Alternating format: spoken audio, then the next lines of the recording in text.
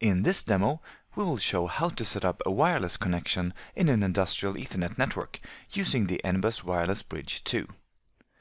The wireless connection can be up to 400 meters in range and communicate via Bluetooth or wireless LAN. I can set up the connection in several ways. The fastest way is to use the Mode button. To show how this works, I've hooked up two wireless bridges to power an Ethernet using the M12 connectors. I power up the modules and can see that the LEDs light up. On the first module, I press the Mode button until the C LED is lit and then hold it for 2 seconds to confirm. This means that this unit should go into a mode called Await Automatic Discovery and Configuration. A list of all EasyConfig modes and their pressing sequences can be found in the manual.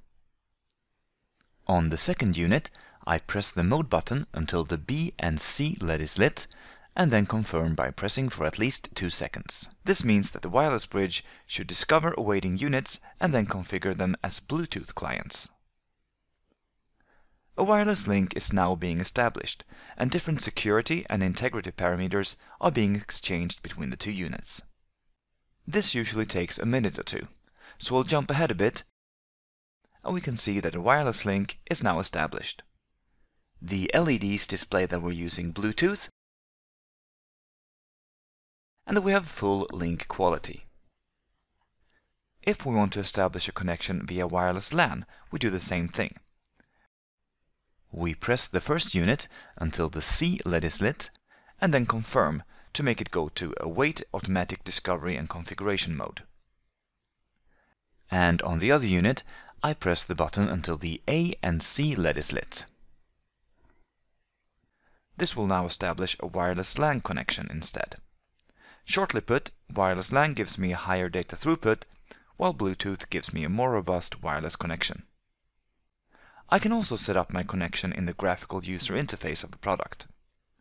By connecting my computer to the same network as the wireless bridge, I can type in the IP address of the wireless bridge, which by default is 192.168.0.99. Here I can do some more advanced settings if I wish, but the easiest thing is to go to the EasyConfig modes. By going to the EasyConfig menu, I can do the same thing as I did when I pressed the Mode button. If I choose Mode 4, Await Automatic Discovery and Configuration, it will be the same as if I pressed the button until the C LED is lit. And by clicking Set, I apply the changes to the wireless bridge. That's how easy it is to establish a wireless connection over wireless LAN or Bluetooth. I can now attach a DIN clip to the wireless bridge if it needs to go into a cabinet, or mount it on a wall or a flat surface using the screw holes in the product.